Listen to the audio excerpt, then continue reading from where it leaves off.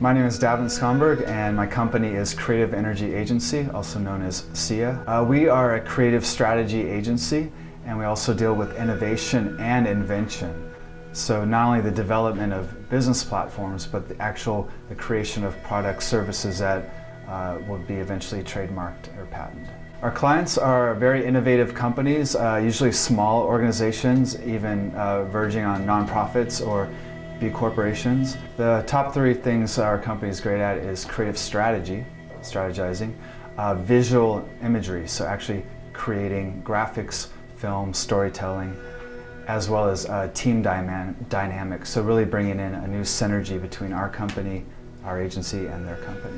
One of our clients, the Tribal Convergence Network, is a nonprofit and they are creating global solutions for humanity, and what they've done is partnered with thousands of organizations.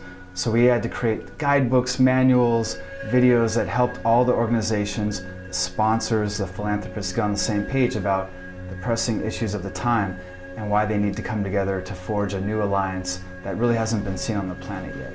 So when our clients work with us, they'll see one level of differentiation, and that's really in our ability to embody creativity.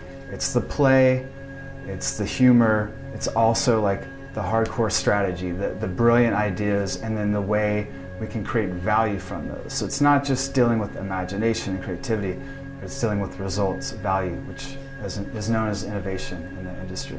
We want to create one of the bigger laboratories that's an agency, but other companies come in to train into the flow arts. Flow arts is the new state of peak performance that companies are embodying due to a bunch of research out of Stanford and Berkeley. So we want to create a lab, a hub, where people can come and be embodied and then prototype with our fabrication, our maker studio that we're also developing. So make it, embody it, and then we'll put it out into the world. So what is the future of a thriving planet where creativity, entrepreneurship is available to all 100% of humanity, not just the tech bubble that we see here in San Francisco.